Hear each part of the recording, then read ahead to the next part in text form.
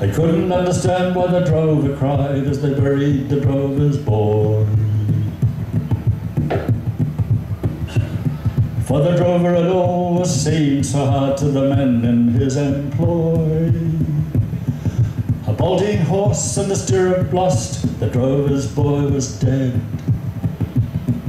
A shoveled dirt, a mumbled word, and it's back to the road ahead, and forget about the drover's boy.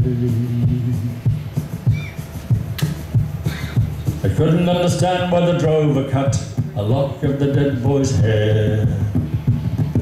He put it in the band of his battered old hat as they watched him standing there. And he told them, take the cattle on, I'll sit with the boy a while.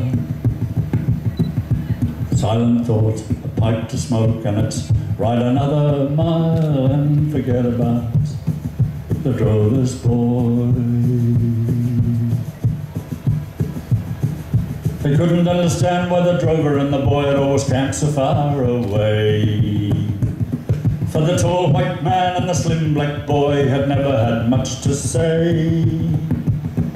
The boy would be gone at break of dawn, tail the horses carry on, while the drover roused the sleeping men. Daylight hit the road again and followed the drover's boy. Followed the drover's boy.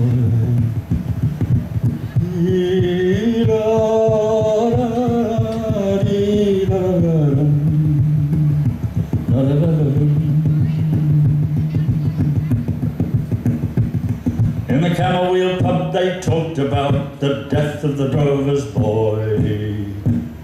They drank their rum with a stranger who'd come from a Kimberley run, Fitzroy.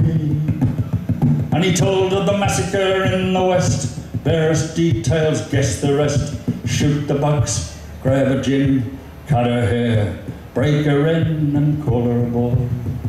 The drover's boy. Call her a boy. The drover's boy.